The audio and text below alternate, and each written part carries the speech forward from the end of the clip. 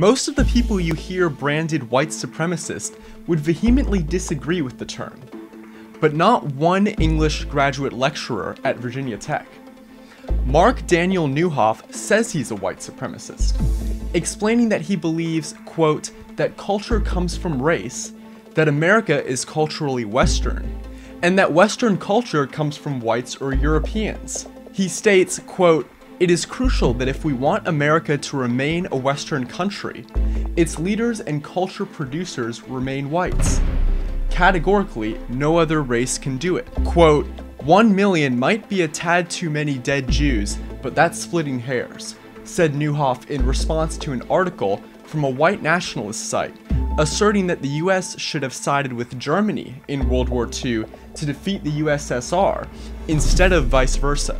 The article claimed that 1 million Jews died in the Holocaust, as opposed to 6 million. In another post, the graduate TA stated that, quote, it is physically impossible that Zyklon B gas was employed as a killing agent in the alleged gas chamber. He also thinks that if Jews were to be physically identified once again, quote, blacks would be able to spot their oppressor and much of the racial conflict between blacks and whites would end. Tim Jode, a member of the New River Against Fascism activist group, which published screenshots of Neuhoff's alleged remarks, told the Washington Post that their goal is not to get people fired, rather it is to take away the individual's platforms to spread certain ideas. The two seem to be the same, at least in Neuhoff's case. A petition to remove Neuhoff from his position at Virginia Tech has garnered nearly 4,300 signatures, but Virginia Tech has not yet fired the graduate instructor. Quote, Virginia Tech is not able to comment on this matter in accordance with federal privacy laws, said Mark Alzarski in an email to Campus Unmasked.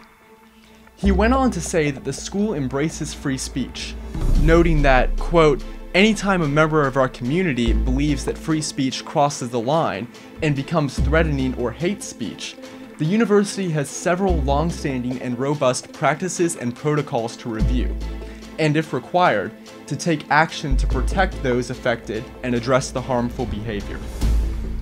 Neuhoff has decided not to teach classes during the spring 2018 semester, ironically telling the Washington Post that he's, quote, tired of the hateful mob that wants to crucify people.